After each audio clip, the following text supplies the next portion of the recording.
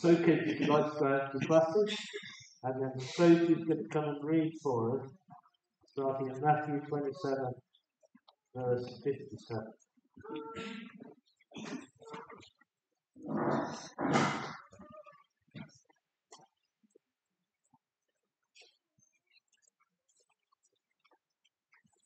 Oh, hang on.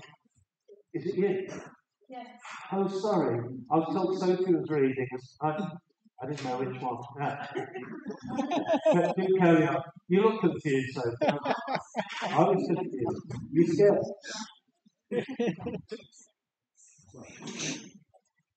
Matthew chapter 27, verse 57 to 28, verse 15. The burial of Jesus. As evening approached, there came a rich man from Arimathea named Joseph, who had himself become a disciple of Jesus. Going to Pilate, he asked for Jesus' body, and Pilate ordered that it be given to him. Joseph took the body, wrapped it in a clean linen cloth, and placed it in his own new tomb that he had cut out of the rock. He rolled a big stone in front of the entrance to the tomb and went away. Mary Magdalene and the other Mary were sitting there opposite the tomb. The next day, the one after preparation day, the chief priests and Pharisees went to Pilate. Sir, they said, we remember that while he was still alive, that deceiver said, after 3 days I will rise again. So give the order for the tomb to be made secure until the 3rd day. Otherwise his disciples may come and steal the body and tell the people that he has been raised from the dead. This last deception will be worse than the first. Take a guard, Pilate answered. Go, make the tomb as secure as you know how. So they went and made the tomb secure by putting a seal on the stone and posting the guard. After the Sabbath, at dawn on the 1st day of the week, Mary Magdalene and the other Mary went to look at the tomb. There was a violent earthquake, for an angel of the Lord came down from heaven, and going to the tomb, rolled back the stone and sat on it. His appearance was like lightning, and his clothes were white as snow. The guards were so afraid of him that they shook and became like dead men. The angel said to the women, do not be afraid, for I know that you are looking for Jesus, who was crucified. He is not here, he is risen, just as he said. Come and see the place where he lay. Then go quickly and tell his disciples, he is risen from the dead and is going ahead of you into Galilee. There you will see him. Now I have told you. So the women hurried away from the tomb, afraid yet filled with joy, and ran to tell his disciples. Suddenly Jesus met them. Greetings, he said. They came to him, clasped his feet, and worshipped him. Then Jesus said to them, do not be afraid. Go and tell my brothers to go to Galilee. There they will see me. While the women were on their way, some of the guards went into the city and reported to the chief priests everything that had happened. When the chief priests had met with the elders and devised a plan, they gave the soldiers a large sum of money, telling them, you are to say, his disciples came during the night and stole him away while we were asleep. If this report gets to the governor, he will satisfy him and keep you out of trouble. So the soldiers took the money and did as they were instructed. And this story has been widely circulated among the Jews to this very day.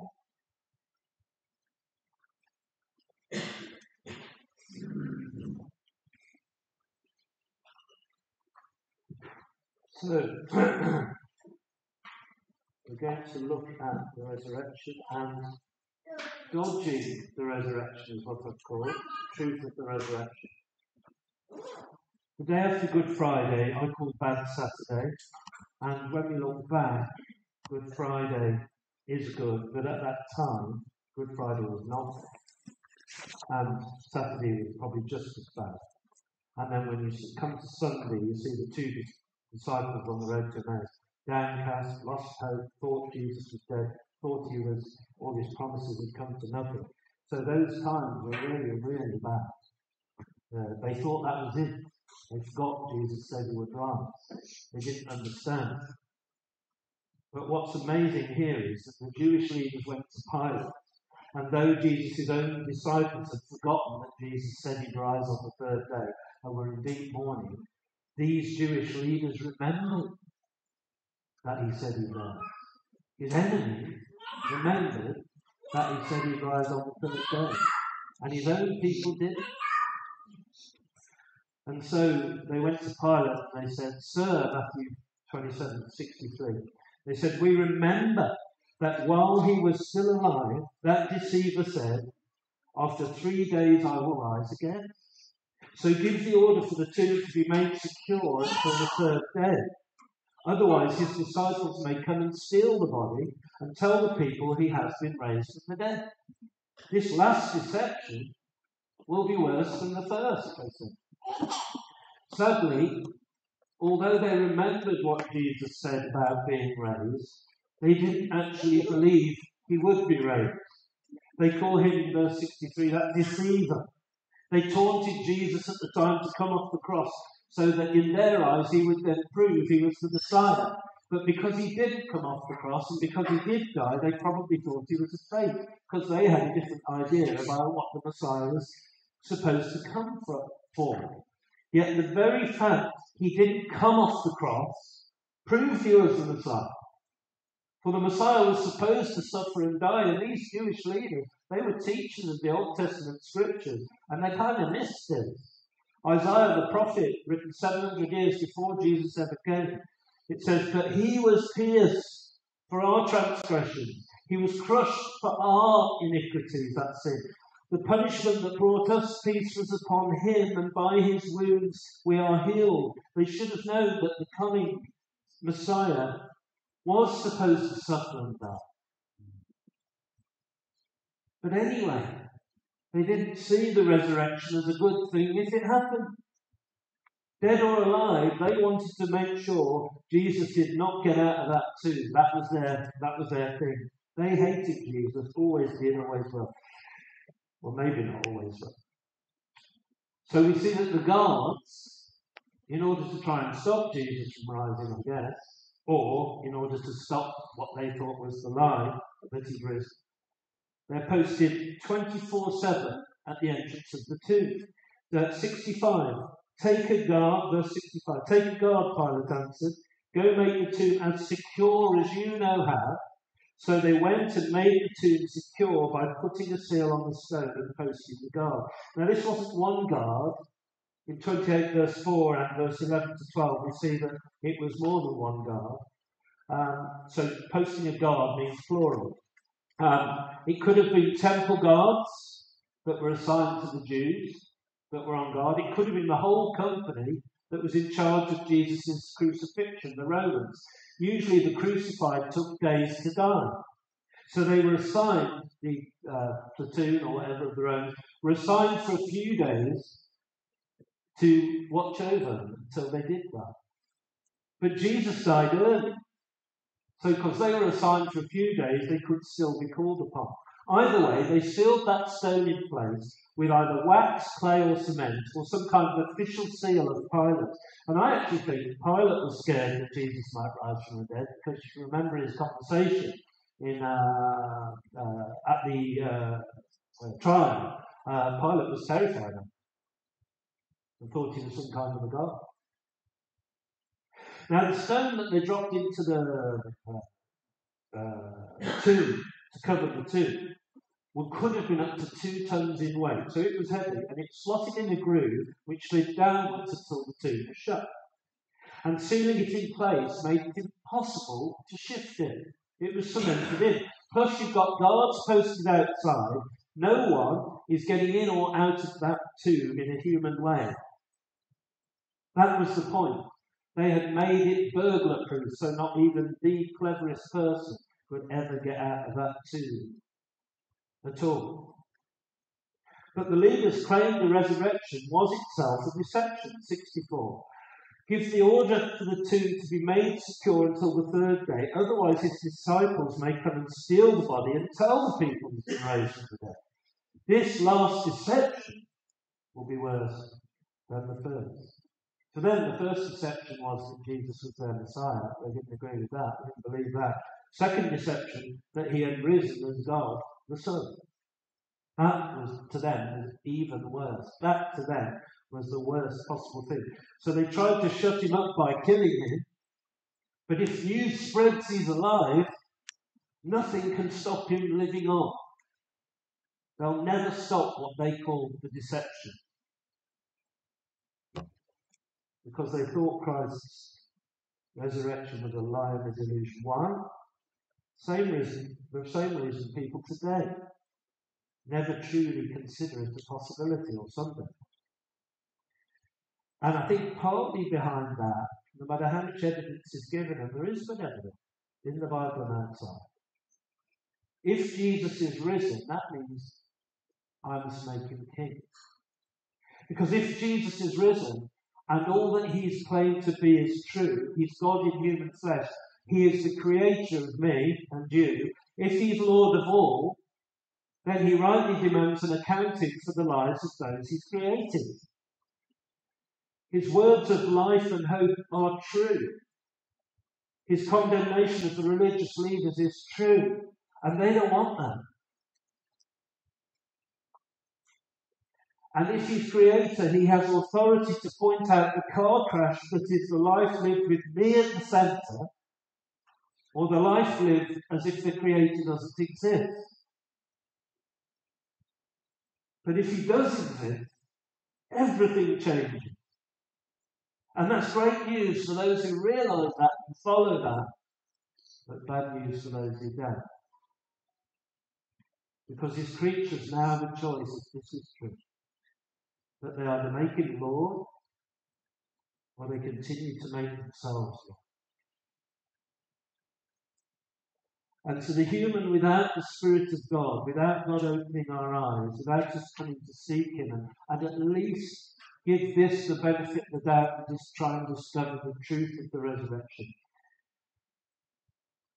But if we don't give it a chance, it may well be because deep down it's unthinkable for you to give up being the king of your own life.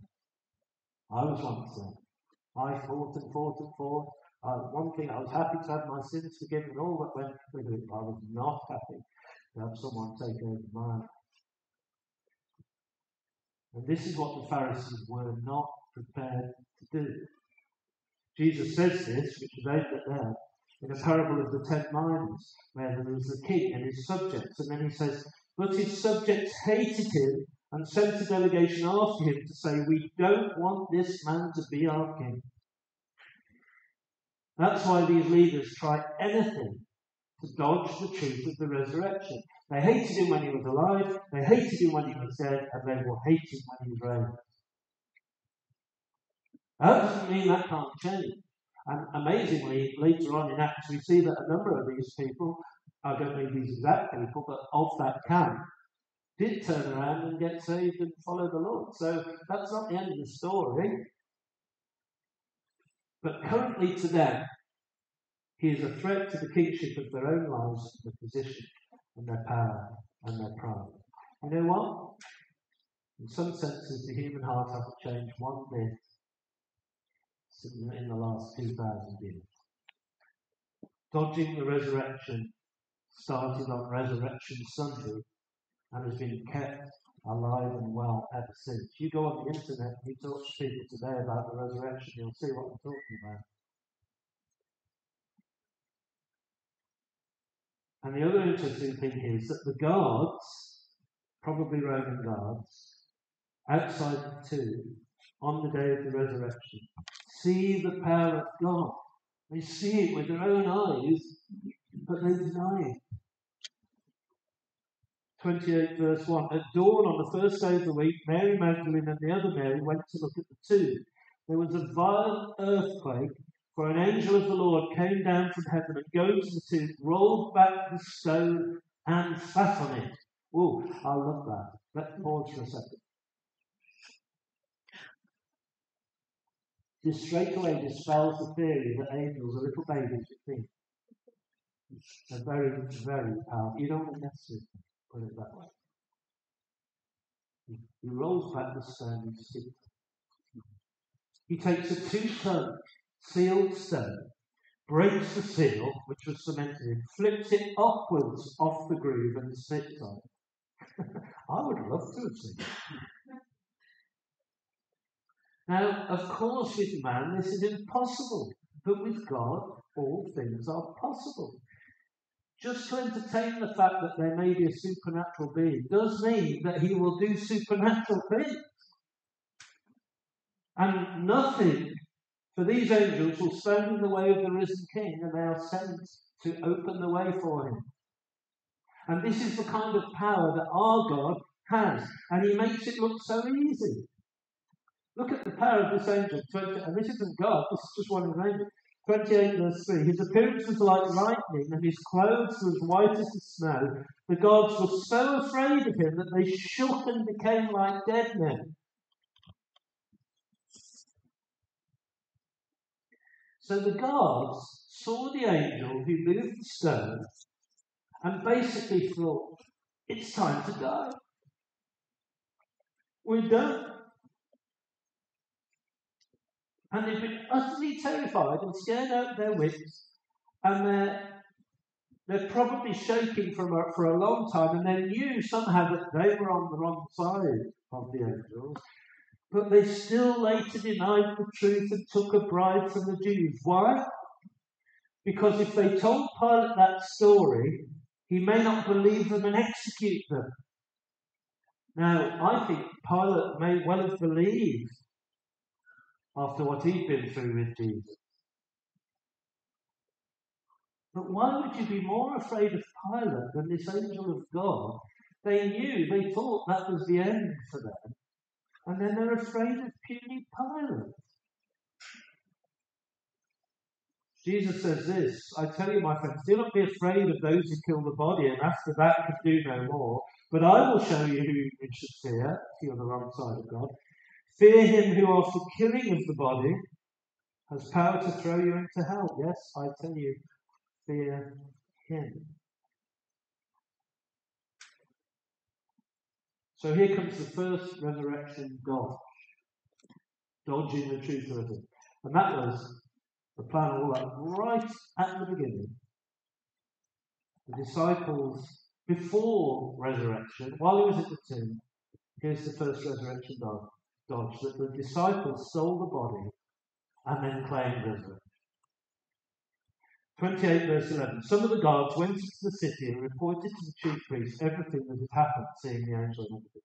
When the chief priests had met with the elders and devised a plan, they gave the soldiers a large sum of money, telling them, you are to say, his disciples came during the night and stole him away while we were asleep. You see how these leaders are not the slightest bit interested in the fact that Jesus may well have been. They're just not going to go there. I wonder if you're somebody that would, I see it a lot with some people I talk to, you're one that will make an informed choice about everything. So you will research everything about something before you invest in it, before you trust it. And when you've got all that information, you can make an informed choice. Why is it that when it comes to Jesus, that we look at all the other possibilities, but not that one? That's not an informed choice. And here's pagan, unbelieving soldiers, maybe some of those who crucified Jesus and were in the same follow-through thing. They'd certified his death. They had nothing to gain by lying. They'd seen an angel flip back the stone and sit on it. They almost died with terror. Wouldn't that make you begin to wonder whether Jesus truly had been raised? But they didn't. Anything but to acknowledge what they'd seen with their own eyes. They were more worried about puny Pilate than Almighty God. And like Judas, who we looked at the other week, they sell off Jesus for cash. And the leader said, if Pilate asks questions, we'll back you up. Verse 14, if this report gets to the governor, we will satisfy him and keep you out of trouble. So the soldiers took the money, did what they were instructed, and this story has been widely circulated among the Jews to this very day. It's so funny that some people just don't believe the Bible at all, and yet they're using this very argument to tell people that the resurrection isn't true. You go, I wouldn't recommend going on the internet and arguing with people, but at the end of the day, this is out there. This is actually out there. And it started, its origin was in the Bible, and they don't believe the Bible. I mean, give me a break. Anyway, but here we see the genius of God. The Jewish leaders thought they were stopping the truth of the resurrection. But the measures they took in stopping the truth actually made the truth more believable. Let me say why. The tomb was cut out of the rock, so there was no back door. There was one entrance in, one entrance out. They then posted a group of Roman guards at the entrance day and night. They sealed the stone in place, making it immovable by human force. The stone weighed up to 2 tons. It made it impossible for anyone to break into that tomb.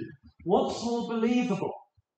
That the disciples managed to get past the guards and silently shift a 2-ton stone, cemented it in on a downward groove, and then bang about in the tomb, get Jesus' dead body and haul it out of the hole. There were many guards posted. If they were asleep, the noise of the stone would have woken at least some of them, if not all. It was a huge stone. What's more likely? The disciples stealing the body, or the one whom the Jews had seen and heard raise other people from the dead, now having power to move the stone and raise himself from the dead? Both are utterly impossible. But the miracle man, out of those 2 alternatives, is the safest bet, even logically.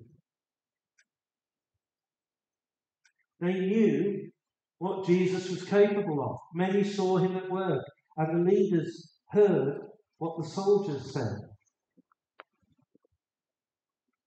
Let me ask you what you believe here this morning. Do you believe the lie of these Jewish leaders, or the truth of the resurrection? Here's another thing. Why would all the disciples except John, who was still tortured and exiled, die violent deaths when they knew they'd stolen the dead body of Jesus? Would you? Would you give up your life when you knew you trusted in a fake, but you were part of the cover-up?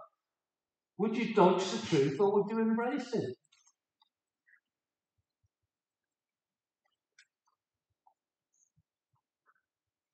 Well, that's the first resurrection God. There's only one more. Second resurrection God. This is something that came a bit later.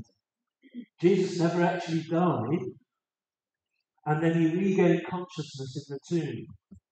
He then moved the stone from the inside, broke the seal, holding it in place, and pushed the 2-ton stone up the groove. On the inside, there is nothing to grip. It's impossible to grip anything. So he can't get hold of it until it's been pushed up a little. Moving the stone from inside is impossible for a healthy man. There's nothing to grip hold of. But Jesus had been whipped by the Romans until the flesh was hanging off his back, and so there are records of people's organs being exposed, because it literally tears everything off your back. And many died at that flogging and never made it to the cross. He's had that done to him. Then he's had nails in his hands and feet. Then he's been hung up in the hot sun for 6 hours, and he's lost huge amounts of blood and water. And the Romans, if you remember, were going to break his legs to speed up his death. But they didn't, because they found he was already dead. Now, but just to make sure, because Romans are expert killers, and they loved it at the time, they thrust a spear in his side, and blood and water flows out. They made sure Jesus was stone cold dead when Pilate released that body. There is no other way. You can't escape execution by the Romans. And even if, supposing it was true that he was alive in the tomb, he'd never have the strength to move the stone himself. and it's impossible to do it from the inside. Yet this lie again, and you'd see it today, still being circulated now. Now, why am I bringing all this up? Let me say this. Can you actually see what's happening underneath? People often accept the craziest of explanations, any explanation, but that Jesus was who he said he was. He showed his huge power on earth, and that same power raised him from the dead on the third day. Dawkins and his crew are so hell-bent on denying the Creator that they'd rather believe that aliens created the world, that's what he said, than an all-powerful God. Anything, you see, but the option that Jesus is exactly who he says he is. That's the issue here. That is the issue. So, my friends, let me say this Easter time, don't be fooled by this. Don't let this world rob you of the joy of the resurrection this Easter. It's happened. It's historically true, in and out the Bible. It's supernaturally true, and the proof of it is in your brand new life. Because you came alive inside when you asked Jesus into your life. That's eternal resurrection. And you had a brand new supernatural heart, and you had something that was guaranteeing that eternal resurrection, guaranteeing your external resurrection to come. So if you're what we call born again, if you now have new life inside, and your heart has changed, and your desires have changed, that is proof that the whole job hasn't been done yet, and you're going to be resurrected outside too. Hallelujah. The Bible says this, and you also were included in Christ when you heard the word of truth, the gospel of your salvation. Having believed, you were marked in him with a seal, the promised Holy Spirit. Unbreakable seal, unlike that too, and I'm sure there's a plan. Who is a deposit, the Holy Spirit, who brings you to life inside, who is a deposit guaranteeing our inheritance until the redemption of those who are God's possession to the praise of his glory. The resurrection is true, friends. Embrace it. And you know, they tried to stop the risen Christ with everything that was in their power. They did not succeed. And one day, if you continue to resist him, try and stop him, you too will shake like those dead men. Nobody wants that, and I don't want that. And I was heading for that. But if you embrace this risen Christ, you will not be afraid, but you will be comforted. Verse 5, the angel said to the woman, do not be afraid, for I know that you are looking for Jesus who was crucified. That same angel who struck fear into the hearts of those Romans because they opposed Jesus is tender and kind to those who love him and follow him. It's a comfort to those who embrace the risen Christ. Could be you. And if you embrace the risen Christ, you will believe then his word, and it kind of opens up to you. It was black and white before, now it's ultra HD. It's 4K. It's in glorious resolution. Everything starts popping out of you. You'll believe the word, and you'll embrace the evidence. Verse 6, he is not here, he has risen, just as he said. Come and see the place where he lay. And if you embrace the risen Christ, you can't wait to tell others. Verse 7, then go quickly and tell his disciples he is risen from the dead and he's going ahead of you. Because it's exciting. Because it's true. And if you embrace the risen Christ, you can't wait to see him for yourself. Which you will do soon, physically. You can see him by faith now. But you will soon see him again. Verse 7, there you will see him, now I am told you. And if you embrace the risen Christ, you'll be filled with awe and great joy. You won't miserably sing songs if that's what you do. You won't just be like a, what you call a crash test, ventriloquist, where it's just going like this. Your whole heart will be engaged because it's resurrection day every day. And you'll be filled with awe and great joy. And you won't go away saying, I didn't know that sound all right. And you just engage. You'll put your heart into it. So the women hurried away from the tomb, afraid, yet filled with joy, and ran to tell the disciples. Remember that old song, a lightness in my spirit, a joy that knows no limit, here by the grace of God I stand. That kind of thing. Because resurrection changes everything. It does. And we lose sight of it, friends. There's no need to not rejoice in it. Maybe your heart's become cold as a Christian. Maybe this just doesn't do it for you anymore. You know why? Because you're believing the lie. Again.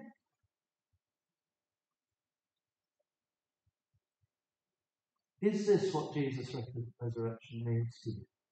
You have hope now. Hope beyond the grave. You have the Spirit who raised Christ from the dead living in you. The same person who raised Christ from the dead is now in you. Do you know it? Do you trust him? His power can smash anything that afflicts you, and he will give you the strength to live with it until it's smashed. He will pave the way for your risen being like he did for the way with Jesus. Jesus' resurrection overcame the power of death, the devil, and the world. Now, let me just say this once. Well, I'd like to say it a lot of times. You, Christian, have death-defeating, devil-destroying, world-beating power running through your veins. Did you know that? Yeah, because sometimes we don't live like that. That's the truth. Let's be reminded.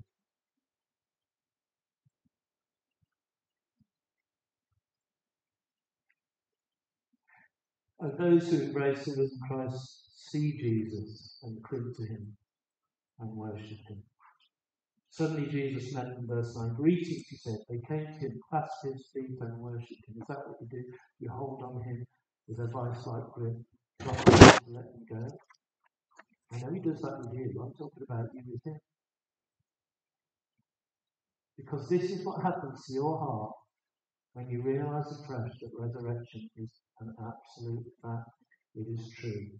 And the deposit is in here, proving to you that it's true. And it's what resurrection life in Jesus is all about. I read this the other day, it's so good.